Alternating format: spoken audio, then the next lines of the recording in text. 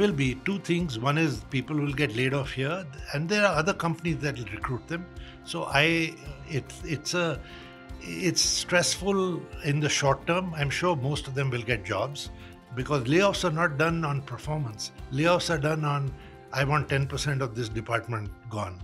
Now a lot of good people also get laid off. So I think that's one thing. Second thing is I'm more worried about the H1B engineers in the US because as per the law, you get 90 days or some time period in which you have to find another job.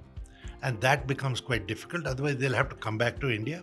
Well, in a way, good for India because then people will have to give their jobs to us here and we'll do them offshore instead of doing them on site.